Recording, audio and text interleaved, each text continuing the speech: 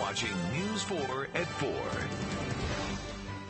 Well, the goal is to save more lives. An innovative clinical trial is now underway that promises to get new breast cancer drugs to patients a lot sooner.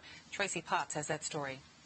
So when I was diagnosed, Jessica Galloway was a mother of 3 small children when she was diagnosed with an aggressive breast cancer. I was so terrified that I would have done anything. She joined a clinical trial that she believes saved her life, and now part 2 of the I Spy trial is beginning.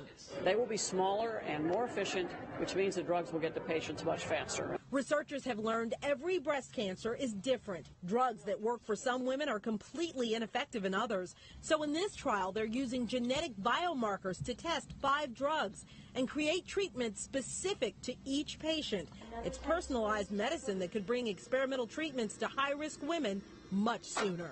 When you're diagnosed, you need something now. They don't have 10 years for the next new drug to come out. And we have all these drugs in the pipeline, and we don't have an efficient place or way to test them. The FDA is involved to fast-track those treatments that work.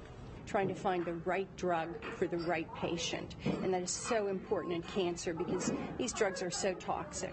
And the 3 drug companies involved are sharing their data. So when there's a breakthrough, other manufacturers will have a roadmap for creating more life-saving treatments.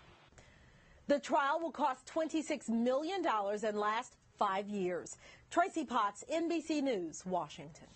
With conventional trials, it can take $1 billion in 10 years or more to bring a new drug to the market.